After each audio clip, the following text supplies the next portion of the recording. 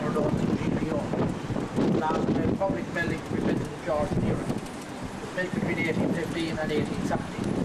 Designed by Francis Johnston. For a while here at number 1, the cream coloured building, now the American College of Dublin.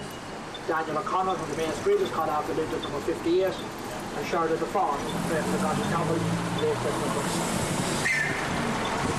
And this is on number 4 in the brochure. The National Gallery is up there between the black railings. The Natural History Museum is further up, also on the right hand side. Built between 1858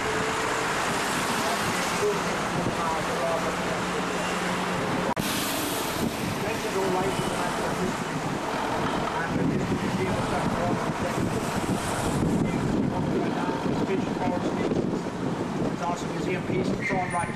That's a Victorian museum. Never been opened.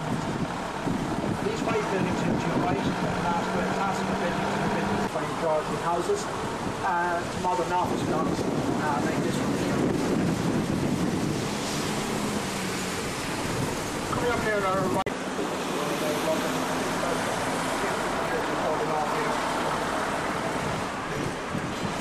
the roadway to our right here with traffic lights is Moses. Moses Street takes us up to the front entrance to the top entrance of the house on top. To the right is now with the National Museum.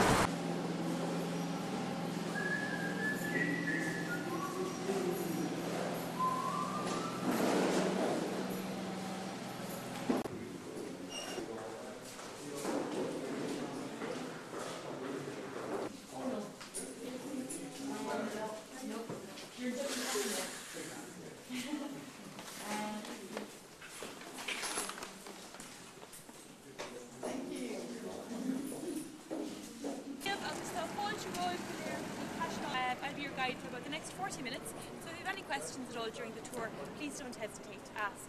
I'll just begin with the history of the castle. It was built in 1204 to be the seat of British government here in Ireland. So Ireland was ruled by King John of England in those days, and his representative called the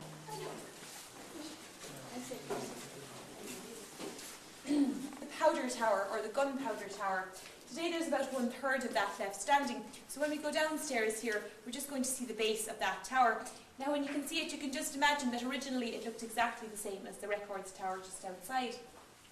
Now there was a fire in 1684 then, which destroyed the back 2 towers and most of the rest of the adjoining walls, so hence the new castle was built on top of the original. Great, thank you.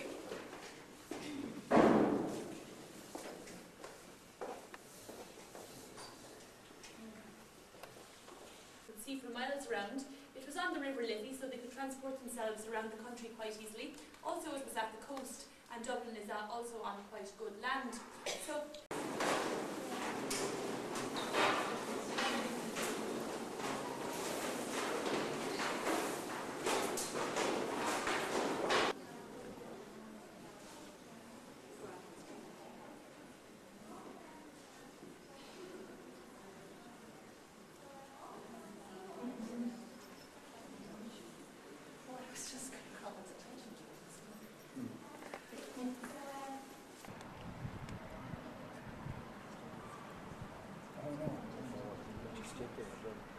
this is new to you.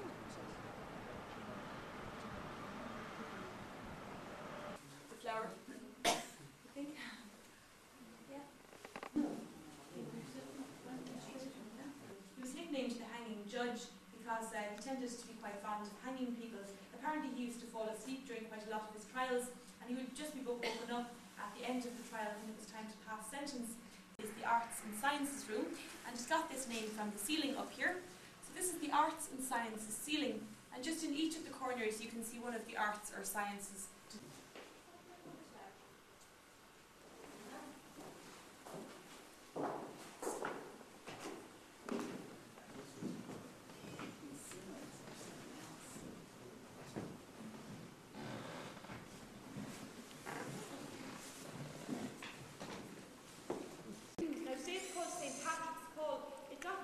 From the Knights of St. Patrick.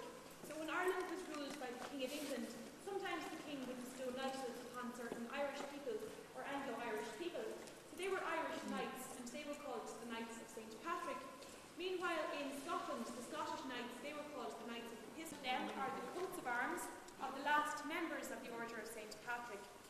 the last members were those who were here in 1922, because in 1922 the Order of St. Patrick, and he did this because he felt really...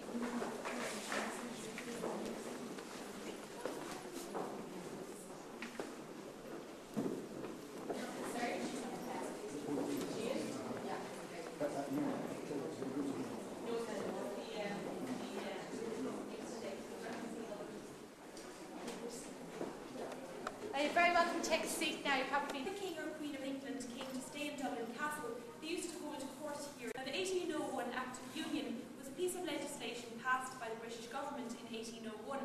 This Act of Union unified Ireland, England and Scotland into the United Kingdom here to Dublin in chronological order.